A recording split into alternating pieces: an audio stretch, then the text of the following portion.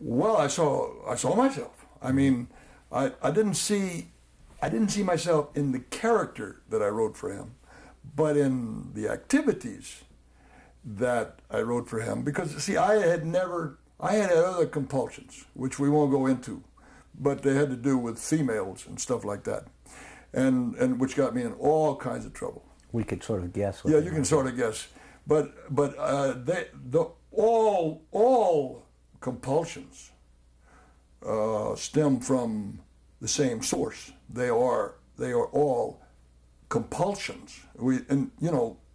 They're things that you can't really handle. It can be booze, it can be whatever.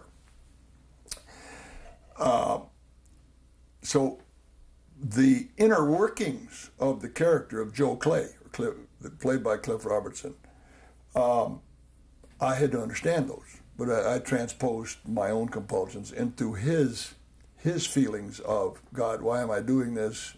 Why am I doing this? Why am I ruining my life, my family, everything by chasing after booze or whatever you chase after, right? But the rest of the character, I did not.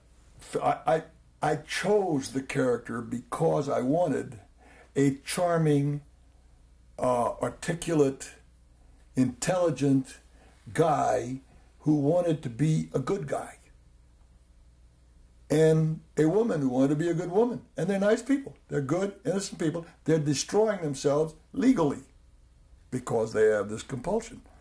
So, I very carefully chose the characters that way. It took me a long time. Once I got them and they started talking to me, I researched the whole field of PR work very, very carefully.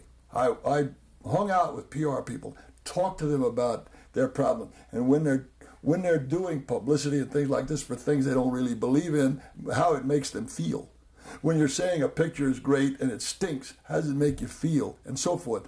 So I got all this stuff, and that's why I chose this guy, so you have this inner torment that Joe Clay has of doing, and it was when the old man